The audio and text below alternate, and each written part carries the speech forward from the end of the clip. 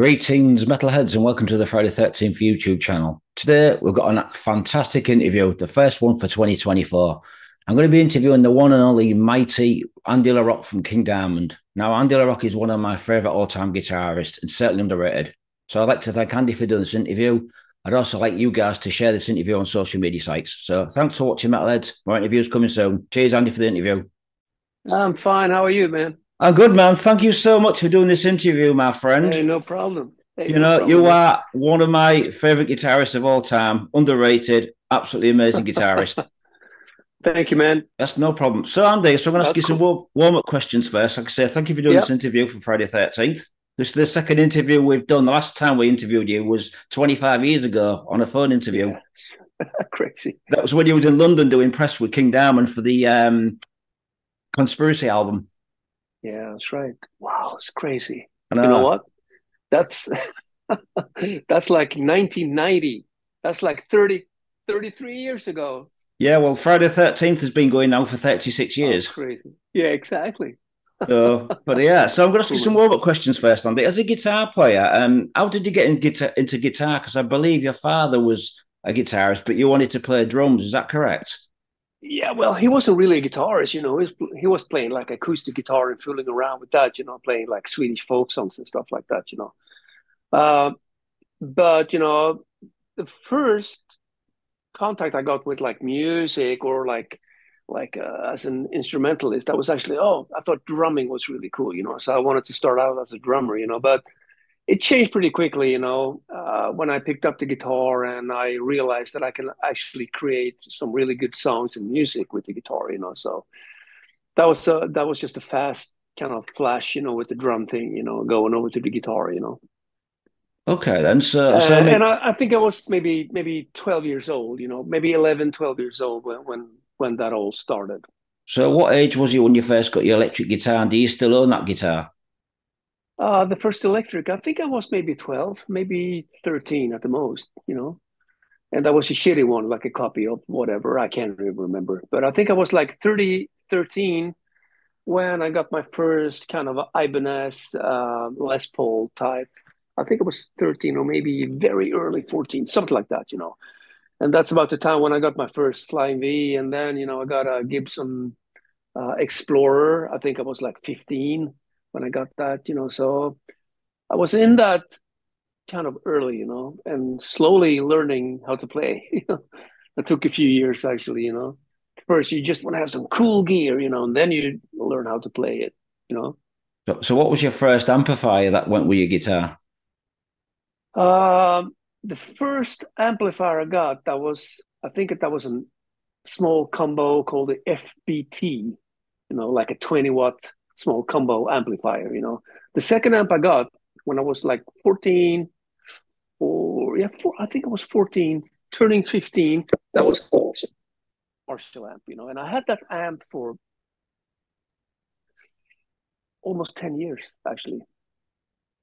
Wow. So I mean, Yeah. which guitarist inspired you? Because I was reading about you're very much inspired by Randy Rhoads and Michael Schenker. What the guitarists were inspired you to play guitar? Um, one of my first like idols, so to say, that was actually, I thought, Status Quo was a really good band because they had such a great, rhythms, like boogie rock, was cool. So I always wanted a Telecaster because Rick Parfitt, the rhythm guitar player of Status Quo, had a Telecaster. So, but I never really got that. I have one now, but it took a long time. That was one of the first guitars. And then, of course, Gibson Flying V, probably because Schenker, had one and some other people around that time. Les Paul, yeah, I had a Les Paul too, but at the early days, I never had a Gibson Les Paul. That was something different. Right then. So there are a lot of really cool guitars out there, to get inspired by, especially now. I mean, there's so many different shapes and models and brands. But back then it was pretty much, Fender or Gibson. Yeah, I think the Fender Les Paul had a really good sustain sound for guitars, didn't it? Really good. Yeah, From yeah, what people have told me, very they good. had the best sustain at the time. Yeah. So I mean, you're influenced by like bands like Sweet, I believe, and Slade. Or you was a big glam fan, wasn't you, as well as Status Quo, all those bands. How do those Yeah, sort of yeah. bands reflect in what you're doing now? Uh, Not very much, I believe. You think? Uh, I would say, pretty early too, of course. I mean, Black Sabbath came into the picture pretty early, and the dark things, with Black Sabbath, I thought it was great. So that inspired me quite a lot actually, and also bands like Kiss, Alice Cooper, um, stuff like that. Together, with that glam thing, in the mid 70s, that I thought was really cool because I always been a fan of great melodies. That I think, Slade and Sweet and all those bands I mentioned, they had that. Black Sabbath, maybe not so much melodies, but they had some other things, that was really cool, with the music, of course. The dark side of their music is amazing, of course. Inspired so many people. Yeah, have you ever thought of doing like a glam rock project? Because you're influenced by all them bands. You ever thought of doing something like that? Not really, I'll leave it to the ones who are really, really dedicated to that. I know my style now, and I've been doing this for, I don't know, a long time, 35, 40 years, so I kind of, I think I found my style of writing music and, my playing style too, so I'll leave that to the people who are really dedicated to the glam rock things. Yeah, talking of bands, I mean, a lot of people don't know this, but you was in a band called EF Band, wasn't you? Many, many years Yeah. ago. You know, Yeah, I for a mean, that's very, very short time. completely different to what you're doing now. It's more like Dokken, Judas Priest, Persian Risk. I mean, they did quite a few Yeah. albums, didn't they? They did a few albums, yeah. And I was involved in their last album, I believe, as far as I know, back in, that was very, very early 1985. That was just a couple of months before I actually joined King Diamond. And I was called in, to write a few songs with the guys. And then we spent like a month in the studio, recording it. And then after that, I just, left the band and started with Diamond. Right. Do you actually keep in touch with those guys? Do you ever think of like doing like a reunion gig now and again? Or Not really. I don't even think that all of them are still, alive. Actually, I think the guitarist died like many, many years ago. The only guy I really, in touch with there is the drummer. Actually, we keep in touch once in a while. right. Doug, Doug Eliason. Yeah, Okay, then. So, I mean, joining King Diamond must have been something really. I mean, like you must have been one of the only guitarists that he approached, I presume, back in the day. yeah. Well, I was, 22 years old when I joined the band. That was like a really big thing for me, of course. And at the time, I jumped between a few different bands. I was working in a music store and. Me and Mickey, we fooled around a little bit, in different bands, for a while, and just jamming out and we hung out, and stuff like that. And then one day he just called me and said that, "Hey, Andy, we need a guitarist. You really need to come down here and do this audition, with us."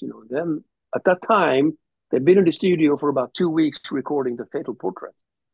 And the guitarist I had at the time did not work out. So I quit the music store thing the same day Mickey called, actually.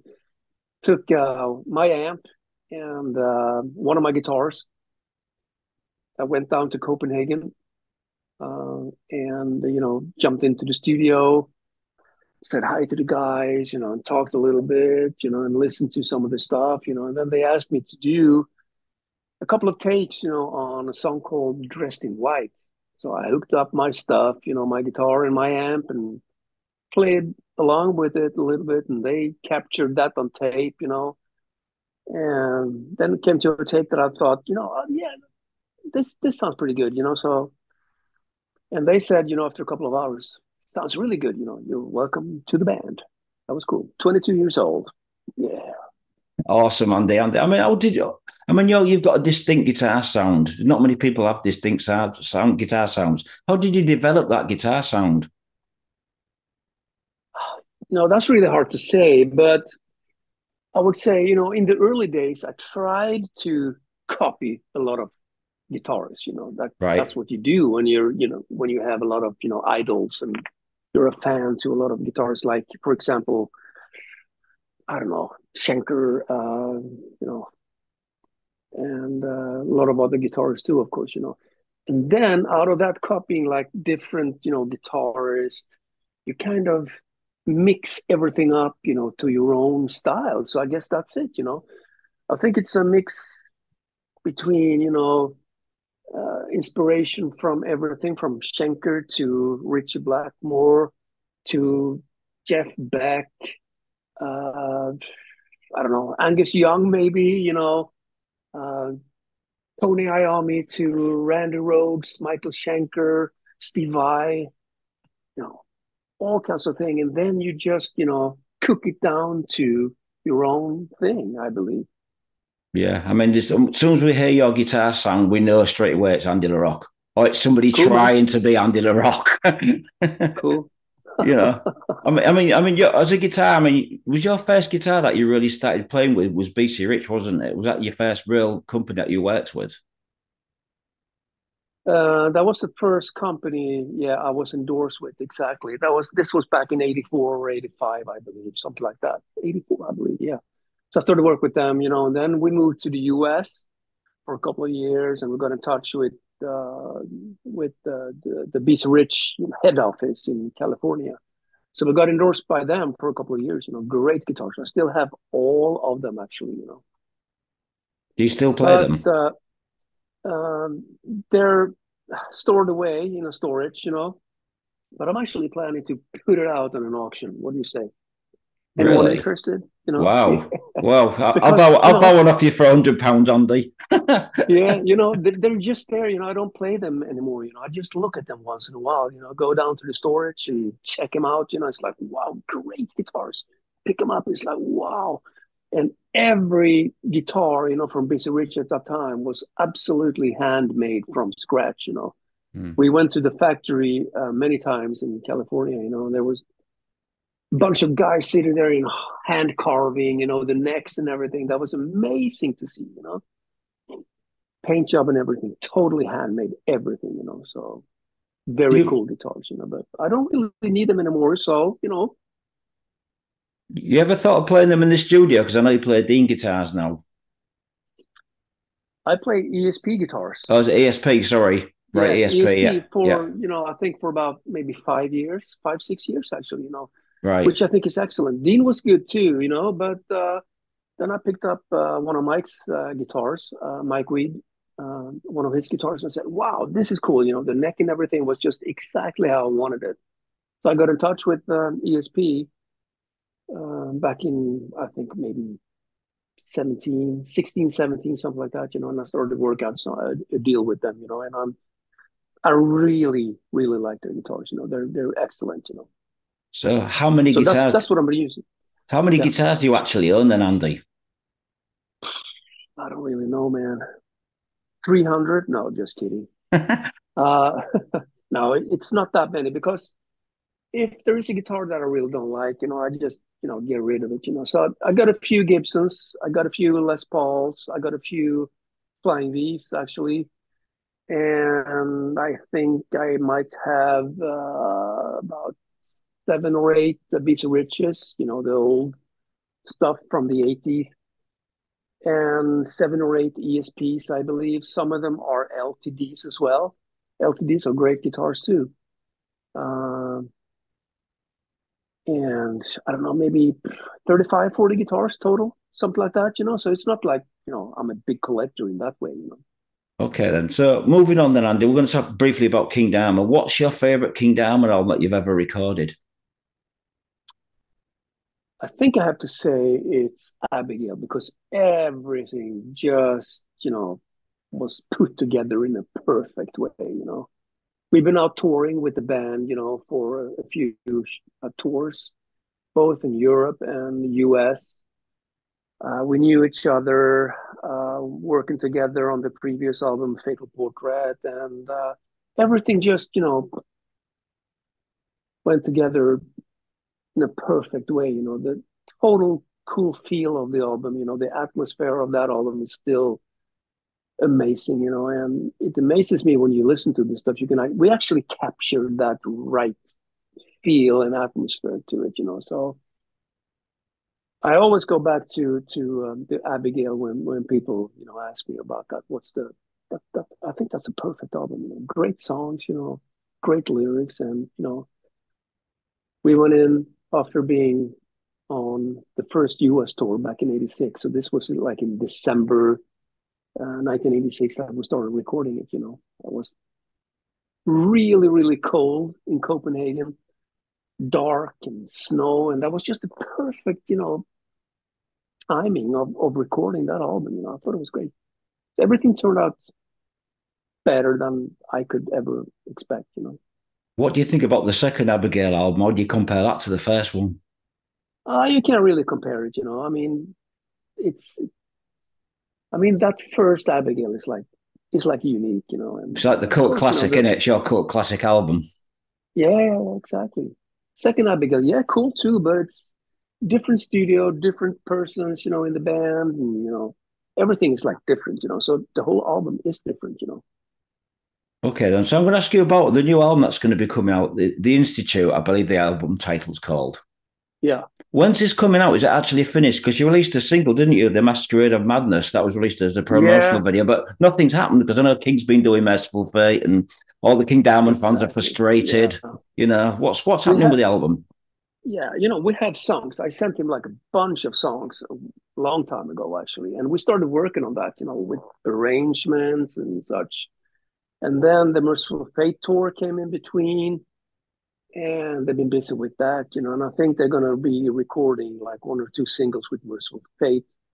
But I talked to King just like a week ago, and he said that, he was going to be starting you know, like yesterday or something like that. So he's starting with setting everything up and going to start to record the vocals for the Mercer songs. And as soon as he's done with that, we're going to continue with the King Diamond. So we have songs, just need to be a little bit arranged. And of course, King has a lot of riffs and ideas, in his head. So he needs to get that down to the computer, and do some riffing and stuff, too. So Yeah, we started it, but it's a long process to have it good and to have it the way we want it. yeah, it must be very frustrating for you. I mean, like I say, King's been concentrating on Merciful Fate, and we're all waiting, hoping that's going to be a 2024 release, but it doesn't look like it's going to be, is it? Or will it be? Uh, it's impossible to say. That's something you actually have to ask him. I really hope so. But as soon as we're done with a couple of songs, we probably release those. And that's all I can say. But I mean, I've been busy with things anyway because it's not that waiting for King. It's not that I stopped doing things. I continuing writing songs and riffs and all that stuff. And I work with a lot of other bands in the studio producing and recording that too. So I've been busy on my in my own way, with a lot of things. Yeah, I know you have. You've got like your first studio, Los Angeles. Is it the same studio you've got now, Sonic Train, or you just Now, changed?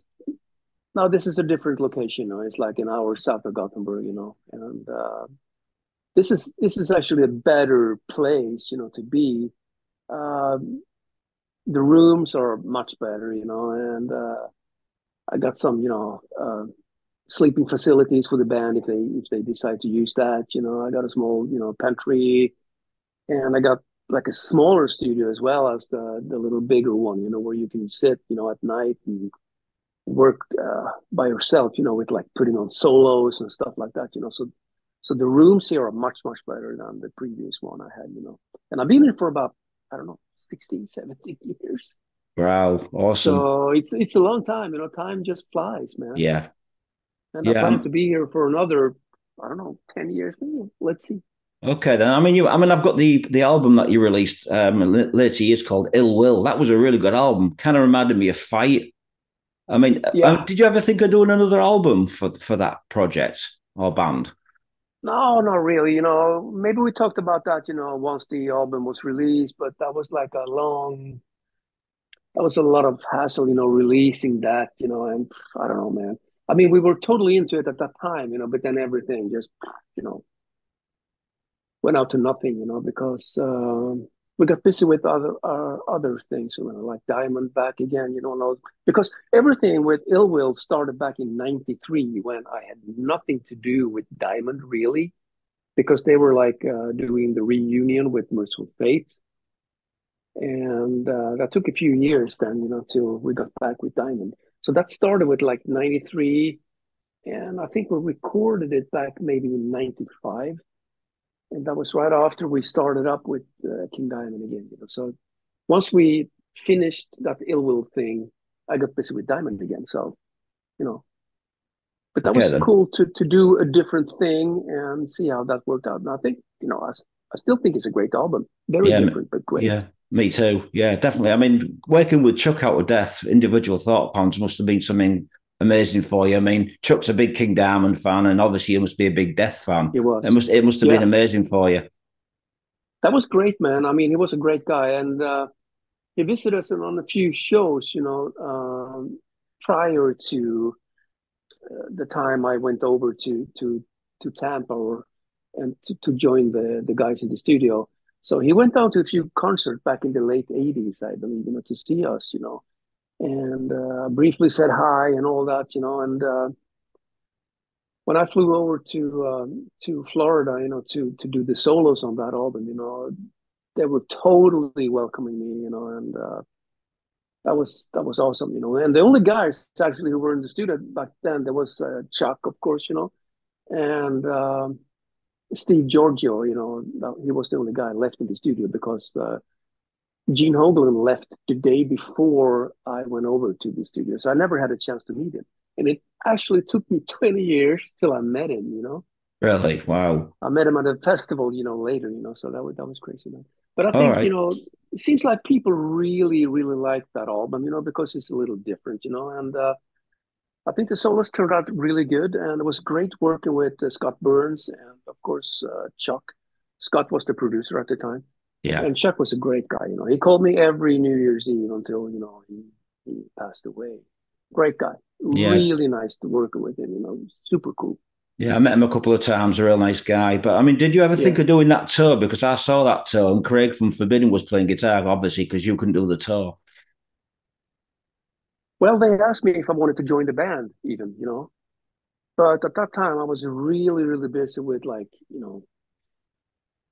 just had my second kid or about to have my second kid, and we've been touring very heavy, with King Diamond the years before that, So that break I had right there was just, I needed that, So I really didn't want to go out on tour or do that, But joining them in the studio, doing the solos, that was really cool to do that, That was really enough for me at that time.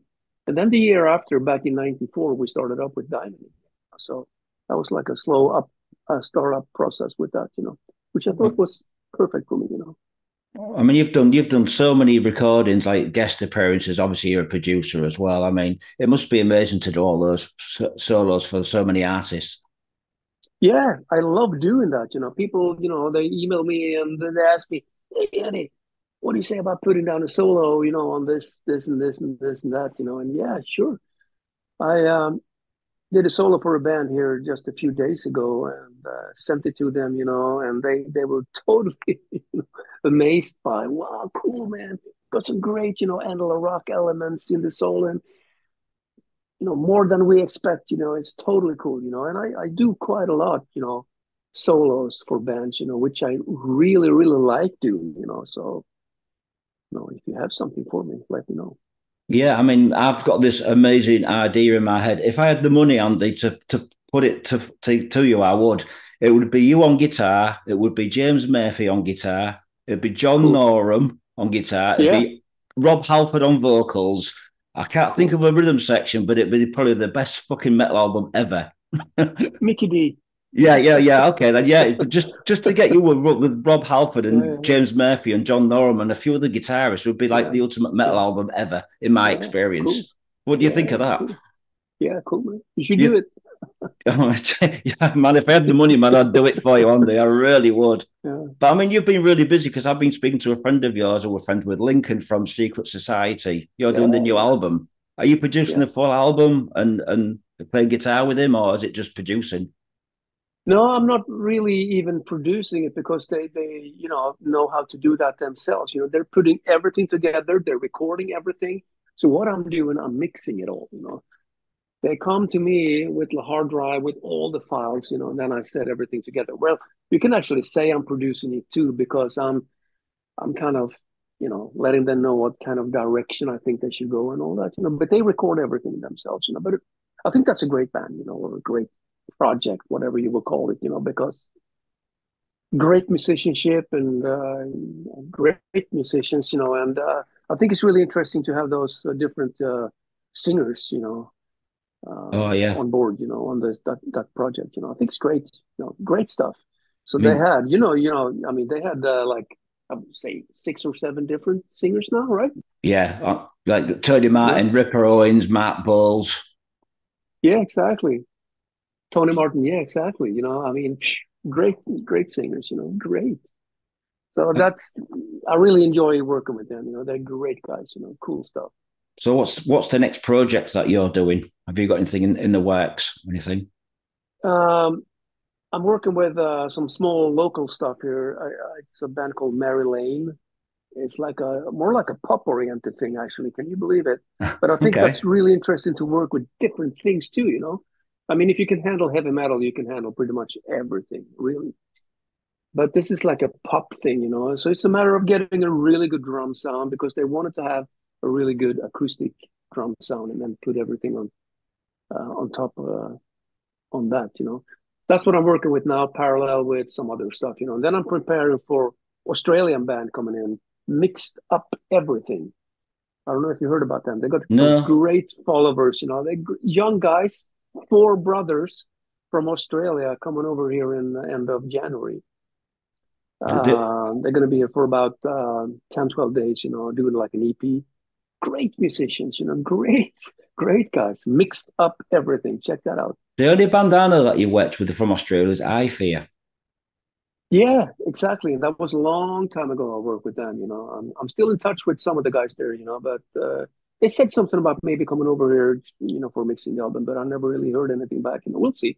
So this band Um, you're working with, what sort of style is it? These four brothers. uh, it's mixed up everything. All right, so that's the name of the band, but they're mixing up everything together. Yeah, yeah, yeah, All right, yeah. interesting. Okay. No, that's the name of the band. But they also play live and they mix up everything. They do covers, to like travel around, doing shows, with like covers. But their own style is, you know, I would say a little bit maybe Three Doors Down kind of style, mixed with a little Metallica, and some of the riffs are maybe a little more poppy. It's a cool thing of everything. It's great stuff, really. You should check it out. I Mixed will up do. everything. I will do, definitely. And then So, in yeah, then in February I got a Swiss band coming in. It's called Dark Flow. This will be the second album I work with them on. It's more like a shock rock thing, little dark things with some really cool elements in it. They're going to be here on and off for about 3 months, I believe. And after that, there is a US band coming in for a mix for about 10 days called Kill Ritual, Bay Area band coming in. yeah, I know those In guys. between, yeah, cool guys, they're very intense, fucking awesome. And between all those, sessions, I got like tons of smaller things coming in too, of course, for just a few days, like mastering, mixing, recording a few things here and there. So I'll be busy all spring, I believe, and hopefully we'll start up everything with King Diamond now too. So I'll be busy with a lot of things. Awesome, Andy. I would love you to make a little jingle for my YouTube channel, just like a 30-second guitar jingle riff. If you ever get a chance to do it for me, I'd much appreciate it, my friend. Cool. If you've I'll, got time, I'll, that is, if you've got time just to yeah, do a little riff, just for me yeah. YouTube channel, it'll be like the ultimate. I'd I'll think appreciate about that. that, man. Cool. Thank you Yeah, very cool. much. I mean, why is it that you don't get enough recognition as a guitar player? Why are you so underrated? That's what I don't understand. You deserve more respect, and you don't get it. Yeah. Man. Well, what can I say? I just do my thing. I don't know. We've got I don't Rob know. Halford as the metal god. We've got you as the guitar god. Thank you. You're welcome, Yeah, what my can I say? friend. I mean, I do my thing, and well, I don't know, man. I mean, maybe you can answer that. I don't know. I just think you should get more respect. I always mention you in a lot of interviews. I always say Andy LaRocque is like Thank one of my you. favorite guitarists, and it's just like Thank you. just definitely need more respect. But Andy, I want to wish you all the best for 2024, and thank you so much for doing this interview. Thank you, Jason. We'll keep in touch, Oh, definitely. absolutely. And like I say, when I'm on tour with Anvil again, if you're not busy, I'll see you at one of the Super, shows. But super cool, man. okay, so do you have anything to say to the fans watching this on YouTube? Yeah, I really hope that, everything with King Diamond starts up very soon again. And I hope to get over to UK to see you guys over there. Yeah, you don't do enough shows out here in the UK. King Diamond, and you just do odd one a show. Is there a reason why you only do one or two shows? Uh, it's because of logistics. And I mean, it's not that we say we want to play there, we want to play there. It's a matter of logistics and what kind of promoter you work with and everything. And I mean, we can't really travel to a place and not make enough money to be able to pay the road crew, the transportation, and all that stuff. So there's going to be something, behind it to take care of all those costs because it's super expensive nowadays, to travel around. Yeah. So there's going to be, the right promoter, and yeah, well, Okay. that's Yeah. about it. I mean, it's not that we pick, we want to go there, we want to go there. I mean, it's a matter of money too, of course. Because as I said, it's really really expensive to travel around this time, and we are a total of like between 20 and 25 people, with the crew and everything. Two trucks, two buses, cost a lot of money. It's Yeah. like way way more now than it was before the pandemic. Wow. I mean, I've met as I know I've met you and the rest of the King Diamond band, but I've never met King Diamond. He's so hard to meet. I'd love to meet him. All right, You'll have to arrange it for me, Andy, just to say hello to him because you've signed all my CDs for me in the past, but King's not signed any of them. The rest of the band all have. right, It's all just right. like Well, just to next get that time you meet one. him, next time you meet him. Oh, thank you, Andy. I'll be in touch and I'll send you this interview later today. So if you could promote it, please do. That's cool, man. Thank you Super. very much, All Andy. right, Have a Jason. nice day.